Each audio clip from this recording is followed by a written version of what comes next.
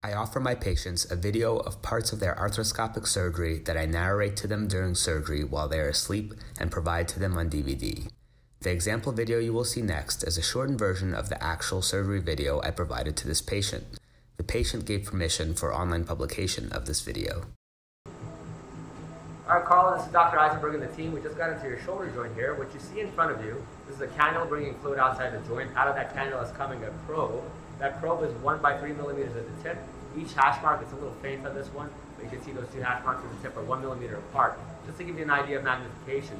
Above is the ball, below is the socket to give you an idea of orientation. I'm going to give you a tour around your shoulder. The first thing we take a look at here is going to be your biceps tendon, which is right there. I'm going to get behind, I'm going to change my view here and pull that into the joint, take a picture for you. That looks just fine, okay? I'm going to get out of that area. Next thing we're going to take a look at is the biceps insertion onto the socket, which is right here, and that looks just fine. You have a little bit of fraying, little gray hairs and wrinkles, but no big deal, nothing that we don't expect. Okay, Carlos, so here's a little shaver tool. It's got a little suction. I'm just going to clean up some of these gray hairs and wrinkles. You may see it has a little oozing when that happens, and that's okay. We're not going to take anything good out, just anything that's frayed and might cause some catching or symptoms, what we call mechanical symptoms in your shoulder. All right, Carlos, so now we're in the subacromial space. Above us will be the CA ligament, which for you is nicely intact, doesn't even have significant fraying. And you're going to see bone underneath there, and we're going to expose the bone and look for any bone spurs that you have on top of your rotator cuff. We're going to clean that up, and it's also going to let us see your your clavicle, which is where we're going to work to do your AC joint dissection. All right, so Carla, we're looking from the lateral side now, looking towards the medial side, and rotator cuff below, your acromion is above, and this is the normal flat part of your acromion. And we just started trimming down parts of it. You can see you have a little bit of a bone spur, but really nothing significant. We're just trimming it down here for visualization purposes here of your clavicle, and to make sure you don't get any irritation of your rotator cuff. All right, Carlos, so we can see now you have plenty of room here. All your spurs gone. This wand is flat, the top is flat. Now what we're going to do next, we're going to look at your clavicle, which is right here. If we push on it, right there. And what I'm going to look at first, I'm going to get into this spot called the space apart. And so if this is your rotator cuff below, it's got a little frame, but underneath this is bursa. And this is what we call, again, the space apart. So I'm going to go in there and I'm going to part the C's of the bursa, so to speak. You're going to see it coming through here. And you're going to be able to visualize more of that rotator cuff, which we're going to take a look at in a little bit. But it's also going to help us expose the clavicle, which is right here. So we're going to clean off all the soft tissue around your clavicle bone, which is, again, right there. And I'll show you what it looks like once we're done that. All right, Carla, so here we go. This is your clavicle. I can push up on it, and my assistant can push down, as you can see, again, almost to the very top. You do have a rough clavicle surface. It's not awful, but you're having all that pain there. And that's where, when I give you an injection into your AC joint, all your pain went away. So we're going to go ahead and now that we took off some of the soft tissue, we're just going to do a little bit more here. We're going to trim that clavicle down about 1.2 centimeters at least, to make sure you have plenty of space between your acromion, which is right up top here, and the clavicle. You can see it's hard to get in there right now from here. All right, Carla, we're just starting this resection from the back of the joint, but we're going to really finish it working from the front of the joint, where we can get a really good angle in your clavicle. But it's easy to reach from the back right now because of our visualization.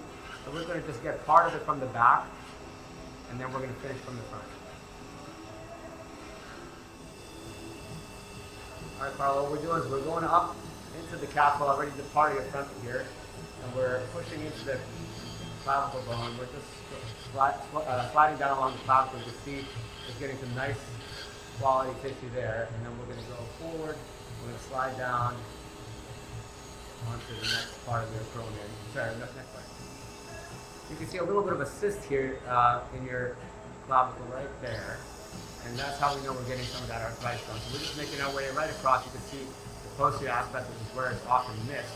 We're going to make sure to get that top of the clavicle right here, all the way into your capsule, all the way in there, going again medially. You'll see all the snowflakes here as we're going along. And again, just trimming all that end of that bone. I'm going to show you once it looks nice and neat for you. Okay, Carla, so we're getting there. You have a little bit more of, you can see that kind of whiter, not so good bone here.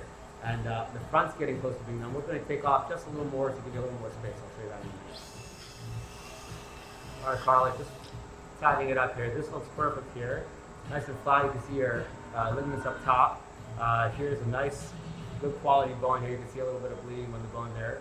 And we can see if I back up, there's your acromion right there, and plenty of space here between your acromion and the clavicle. Now, with your CA ligaments, are going to be right under here. You can see some of that right there, actually. So we're very close to that ligament right there. You can see some of the blood vessels there. So that's exactly where we want to be.